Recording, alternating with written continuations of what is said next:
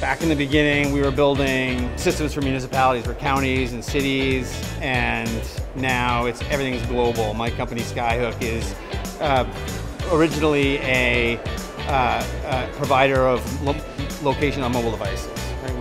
We build location based on Wi-Fi that puts a blue dot on the map.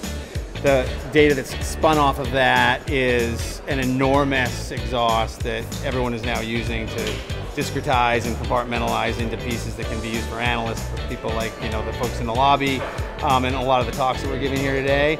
The same things that were happening in the municipalities, like the same level of detail, like footprint level accuracy, high spatiotemporal accuracy, that was only possible, was even a stretch back then, to do for a county or a city, is now expected and possible globally, which is awesome.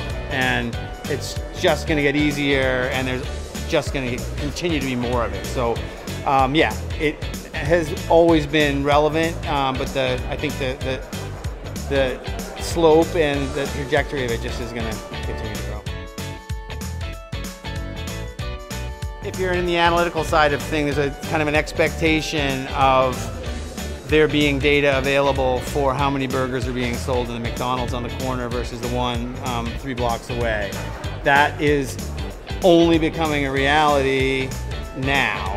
Everyone's just kind of running to keep up with the expectation that everyone has. It requires thousands of people working on hundreds of problems consistently with just this persistent attention to these problem sets. Many of the rules which were written 30 or 40 years ago in the primitives and the geospatial science that was laid down, and it just continues to layer on top of itself. So it is just going to continue to blow out and explode into just a necessary component of any analytical stack.